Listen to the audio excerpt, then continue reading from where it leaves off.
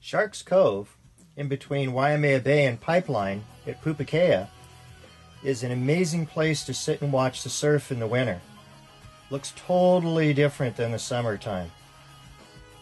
These gigantic waves in the winter crash into this old lava flow and hit it directly head on.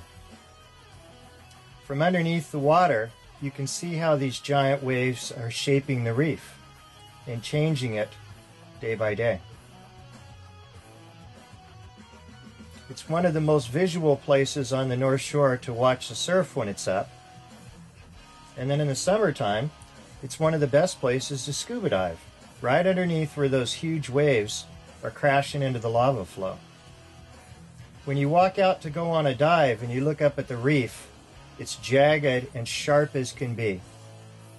Somewhere you definitely don't want to get washed on top of. There's a bluff that goes straight up and down below the waves, about 30 feet. Sharkscove is a marine reserve, so there's lots of fish there, and people don't hunt or spearfish or catch the fish. They're very tame, and when you scuba dive, sometimes you'll see 1,000 fish on one dive. It's an amazing place because you've got thousands of pounds of energy in every single wave that smashes directly onto the lava flow. It's made this cool pond at Pupukea where the kids can go and swim in, and then it's made a series of really neat caves and holes in the reef at the base of the cliff. You can go right inside these caves, sit there, pause, and look all the way into the pond at Pupukea, and then all the way back out to sea. Big fish like this omilu and alua cruise by quite often.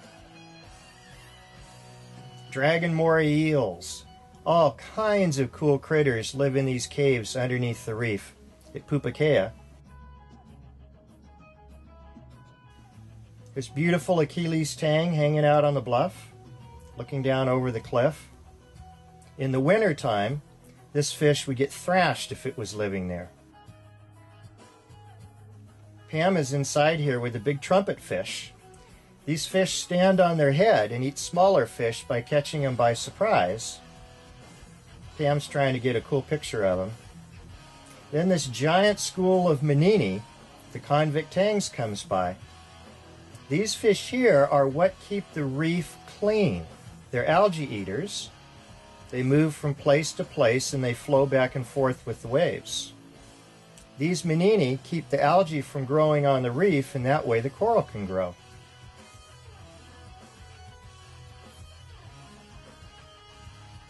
Back in the cage are these huge soft sponges with eels living in them, like this big white-mouthed moray, and all kinds of crazy designs inside these dark caves under the reef at Pupukea. This is a type of crustose coral and algae. It's really an amazing place, not good for surfing, but if you like the ocean, it's one of the prettiest places on the North Shore.